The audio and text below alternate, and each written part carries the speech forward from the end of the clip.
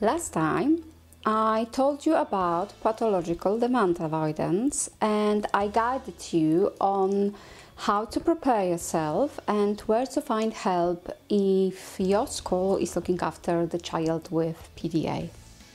In this episode of Be Inclusive TV, I will answer one of the questions that I received from a special needs teaching assistant, a case study, and I will give you my strategies on how to support a non-verbal child that expresses the challenging behavior. So, welcome in Be Inclusive Q&A Thursday. If you are new to me, my name is Bea and I'm advocating truly inclusive school provision. So here's me inviting you to follow my journey in creating truly inclusive provision that helps you to support children and develop your skills. Are you ready? Let's go!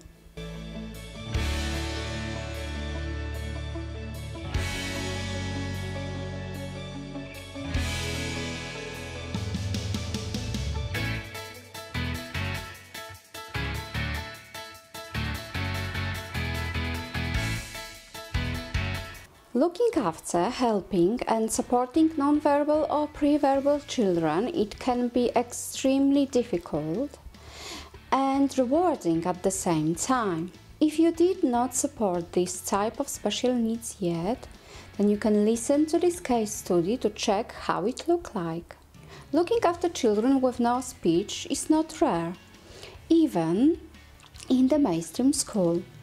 I was working in the mainstream primary school and I had 3 non-verbal and pre-verbal children. Okay, let's listen to the letter. Dear B, I work as a level 2 TA in a special school.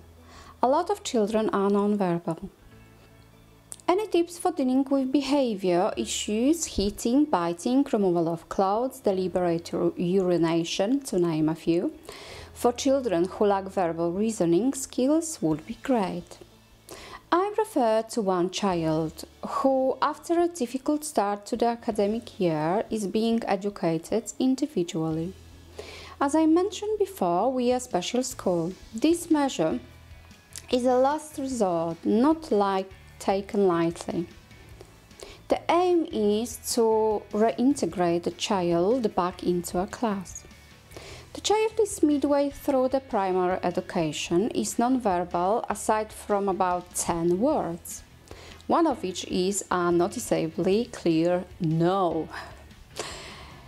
Unable to self-occupy, the child will empty drawers, throw objects, hit others and remove their clothes.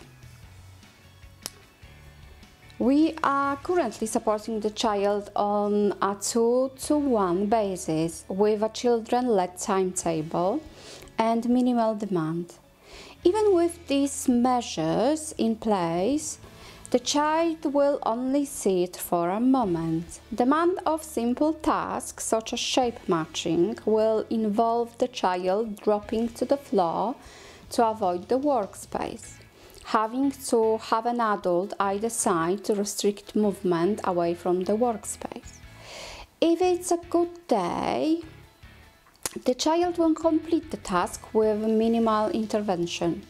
On the bad days, which are most, the child will get off the chair and attempt to slap, bite and headbutt to get away. The child will also attempt to slide off the seat and under the table. He will slap and pinch for no reason, being apparently perfectly happy. The child will remove clothes and refuse to put them back on. Efforts to redress the child are met with slapping, biting, kicking. The child will also remove clothes when cross and then urinate and/or defecate deliberately. This will often result in the child trying to rub themselves in the urine or smear the feces. We use speech, widget symbols, photographs and sign along as methods of communication. However, the child is strong-willed and self-driven. Unless it is something the child wants, they seem unwilling to engage in communication. The child is generally happy, cheeky character and well loved by staff. Whereas the child has always been a bit of a handful, sadly we have come to the situation that the child can no longer be educated with their peers due to the amount of disruption caused and the number of staff required to assist. The staff are a dedicated team, our children's best interests are paramount and we strive for the best outcomes possible for each child. The child can access only playtimes and maybe a group outing or active play session once a week. Even at those times, the child is very closely supervised and often removed from the activity early. This is because of the physical behaviors, which often indicate that the child wants to finish the activity. Staff know the child well enough to spot the early warning signs, so in most cases can remove the child prior to anyone getting hurt. The child is much more manageable and the behavior has improved massively. However, the child lead timetable has its own drawbacks. Any tiny, and I mean tiny, attempt to lead the child to a more usual class routine is met with immediate refusal and aggression. This is creeping towards the child having even more control of the environment. You are trying every trick we have, not every bribery, as nothing interests the child for more than a couple of uses, or the child is so obsessed it becomes its own issue. In addition, we are aware that sensory processing is an issue, but you must wear clothes in school and in the playground. We have also tried, where possible, planned, ignored the behavior and non-reaction to more physical behaviors. The child reacts to this by targeting children, knowing we must react. Wow. You will probably agree that it is a lot on the staff plate. I can hear the frustration from that letter, but I also can hear extreme determination to help that boy.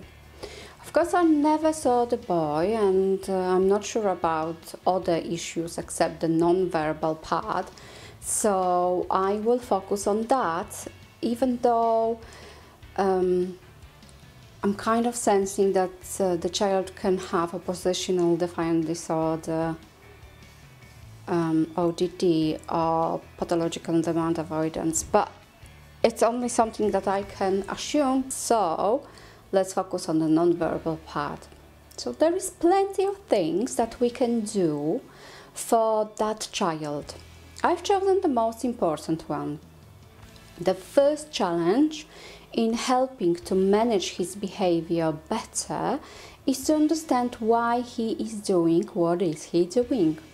So the first and the main thing would be to use ABC method of analyzing the child behavior from day one. If you never done that before, there is a simple form to fulfill each time when the child expresses the challenging behavior, where you are describing what happened, what did you do, and say what the child did, what was the consequences, etc. Somebody else not involved in supporting the child, maybe with a lot of experience in managing behavior, challenging behavior, will analyze this form. Also, you can look for the patterns in the behavior, but to do this you will have to have at least between 4 to 8 fulfilled forms. This can only help you to make decisions and change your actions and adapt the child's environment, so you can make sure you are putting as much details as possible. This is very important, and if you struggle and if you would like to have some help from outside the school, that probably will be the first thing that they will ask you to do anyway. So there is no reason to wait. From the special education needs and disability leaders' point of view, it's better to use your own tools to evidence the child progress or the child behavior patterns. The next important thing for this child would be to assess the child's individual needs and decide on the next goal. Not the school goal, which always will be to integrate the child into class, but it's not always the best one. In this case, you can clearly see that the child is not ready to integrate. I would suggest the shorter school day, only mornings maybe, to limit inappropriate challenging behavior, to lower his anxiety and to make it easier for the teachers and for the child to learn the communication skills that he needs. I would change the child target goal, and the new targets, from my point of view, should be focusing on functional skills, following the school routine and tackling the child's inappropriate behavior. When the child master above with the one-to-one support, you will be able to integrate the child by slowly introducing one extra child, then a small group, then the bigger group, and eventually the child will be able to join the class. The next very important change will involve management of the child environment. You must manage your environment to limit unwanted, inappropriate behavior. The child is clearly not ready to work in the classroom. He hits, bites, throws resources, refuses, physically targets his peers. Very clearly, the child did not master the routine even with adults, so there is no point of trying to reintegrate him into the class yet.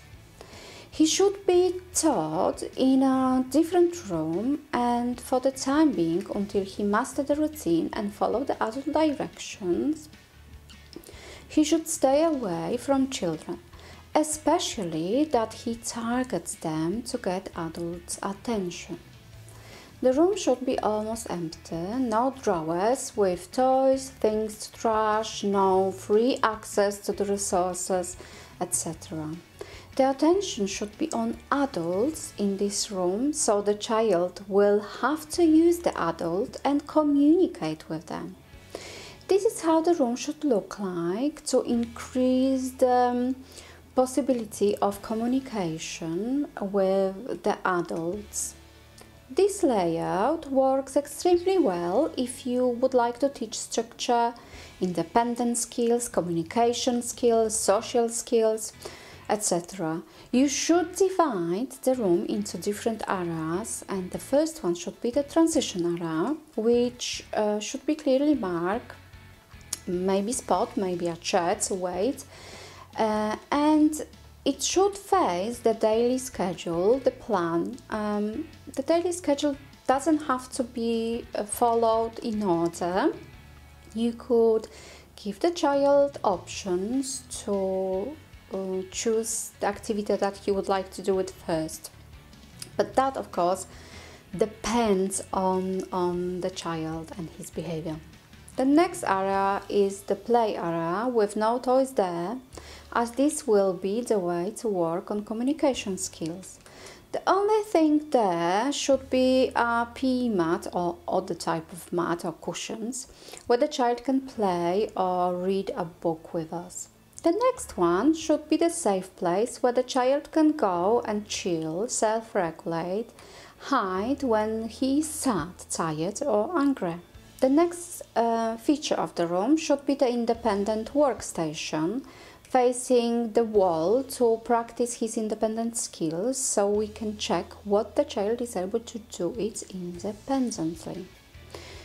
Next one should be the group table with 2 chairs on each end of the table. On this table you will teach the child simple tasks or how to fulfill the worksheet, like how to match two the same pictures or how to link two bricks together, etc. There should be a simple shelf out of the child's reach with toys and items, such as sensory toys or other resources that you will need. We must prepare visual representation pictures of those items, so when the child will approach us, we can use this as the learning opportunity to teach the child communication, appropriate communication. We want the child to ask or point to the toys item. The toys should be used for the short time and we should use the timer. Rotation of the toys is necessary as children become bored. You should place the toys in a transparent jars or boxes with closing mechanism. Great idea would be to make it difficult to open them and access the toys for a child. This way, by using these sabotage techniques, you can increase the chance of communication, so you can practice positive communication with the children. To tackle the stripping, urination, etc., I will suggest immediately to remove the child to the bathroom and to not make comments about the behavior, except the positive one, so you can only comment on, "I can see you want the toilet. Let's go to the toilet. Good boy, you want the toilet," and we are in the toilet. Next thing for the child or for any non-verbal child is to write a list of the words that he can say verbally and think about the words that he will need to understand and communicate his needs in the school, and prepare the visual support, graphics, picture presentation with or without the text. I prefer with the text. This is my proposition of the words that I think would help the child to communicate his needs in the first stage of his learning. So I've mentioned the names of the toys in the jars or boxes, the words no and yes, the words class, outside, toilet, bag, please, thank you, the words sad, happy, help, choosing time, workstation. So with the list of the words that the child can speak, I would definitely use the discrete trial training to teach the targeted words and to monitor the child's progress. Make sure that you thoroughly research what are the child's strengths and interests and start building the relationship and child independence through those items. This way the child will feel safe and he will trust us. He will also want to come to school and he will more easily follow your directions. You can follow the teacher planning, but you have to make sure that the work is adapted and differentiated. You mentioned that the boy is struggling with simple object matching task. Also, you mentioned that the child struggles with long sitting or with sitting. Make this activity short. Start with matching only 2 objects, and when he fulfills the task, make a big deal of it and give him a prize or choosing time. Give the boy a high five and praise his good work. It is important to show the child that the task is achievable. You can increase the amount of items that he needs to match next time to 2 pairs. The next one would be to gather the simple but interactive turn-taking games. I usually use bubbles, pop-up pirates, skittles, etc. Play with the child simple turn-taking game. You can play at the table or on the mat. You can mix stitching with the play that works best, especially when you are using the discrete trial training. Remember that you must teach the child how to march first before you ask him to do the same at the workstation. But remember, when the child is doing his task at the workstation, it should be done independently, so you can observe and make notes, evidence the child's progress, but you shouldn't interfere. The child should be able to fulfill the task that you introduced to him before. There is plenty more that I could add to help you or that child, but I already feel that the amount of information is overwhelming and the video is too long. Okay, there you have it. I'm curious, what do you think? What would you do? How would you help that boy? Did you work with nonverbal children with challenging behavior? Do you have more ideas how to help? Please comment below the video and consider subscribing to my channel, as this will help me to create more videos like this one and more people will be able to learn for free. Please don't forget to hit the like button. Thank you for your comments in advance, as I am going to give away the LEGO Captain America collaborative set, of course after making the video review next week. Until the next time, with love, Bee.